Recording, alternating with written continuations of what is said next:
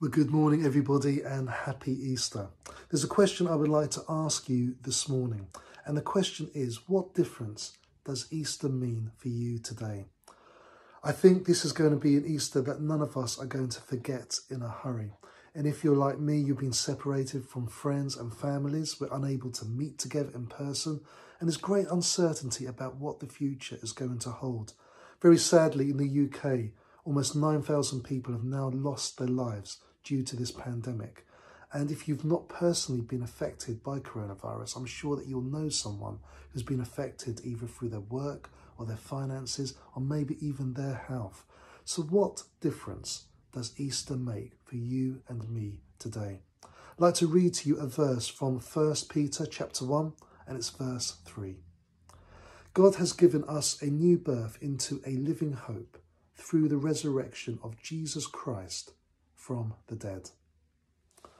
One of my favourite Star Wars movies is the film Rogue One. And if you know the film, you'll know this line which encompasses the whole film. It's when one of the characters says to the main character, "You're asking us to risk everything based on hope." And the main character responds saying, "We have hope. Rebellions are built on hope."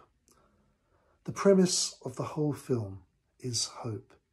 And the resurrection of Jesus Christ is all about hope.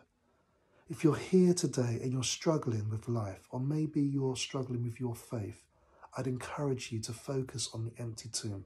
Focus on the resurrection of Jesus Christ, because that's where you will begin to see hope.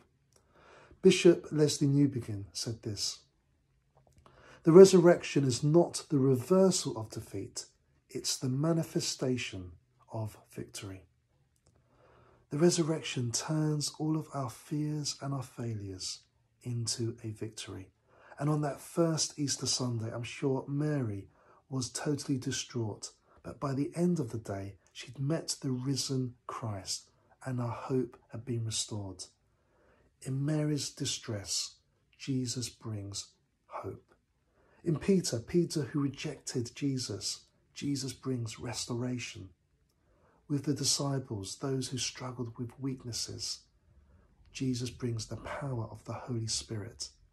Within the early church, as they went through great persecution, God brings this wonderful new revival. All of those groups of people received the hope of the resurrection, the hope of the empty tomb. The Message version of that passage from Peter says this: "Because Jesus was raised from the dead, we have been given a brand new life and have everything to live for, including a future in heaven. And that future starts now." It means a day is going to come when God is going to put everything right. He's going to restore all things. That means that future also begins today. And yes, as we look around the world, we'll still see darkness. We'll see wars and we'll see injustice and we will see sickness. But God is going to make everything right. In a way, that's a picture of the empty tomb. On that first Easter Sunday, the stone was rolled away, but the tomb was still engulfed in darkness. And I'm sure as the sun shone through into that tomb, it began to push the darkness back. That's the hope of the resurrection, that Jesus is pushing the darkness back. He's creating his kingdom and he's bringing restoration and peace and he's bringing hope to the nations. So the first part of that verse from Peter tells us that God has given us new birth. And maybe today you could probably honestly say that you've never given your life to Jesus. Or maybe you've been a Christian for many, many years. But that promise is that we have a new birth, which means we have a new relationship with Jesus. We have a new relationship with our Heavenly Father. We have a new relationship by the Holy Spirit. We just pray for the Spirit to bring us his love, his peace, his joy and his hope into our lives, and we can start living life in all its fullness that God has called us to do.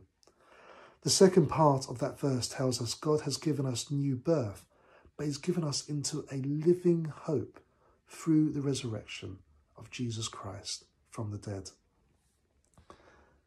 If Jesus really did rise from the dead, then everything has changed. What does Easter mean for you today? It means that if this is real, everything has changed. We have new birth. We have a new relationship with our Heavenly Father. But we also have a living hope that God is going to restore all things to new.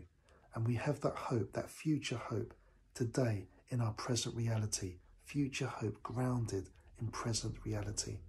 That's the hope of the gospel. It's the hope that Jesus brings us. It's the hope of the resurrection. It's the hope of the empty tomb, that everything has changed.